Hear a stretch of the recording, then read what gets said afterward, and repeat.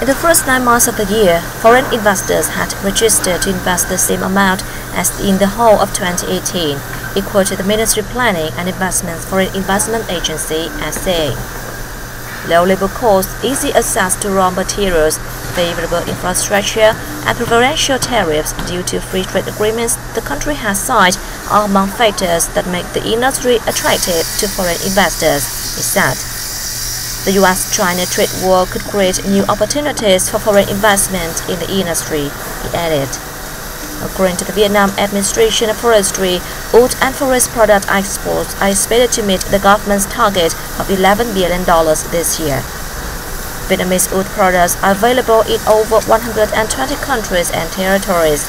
The country is the largest exporter in Southeast Asia, second largest in Asia, and fifth largest in the world.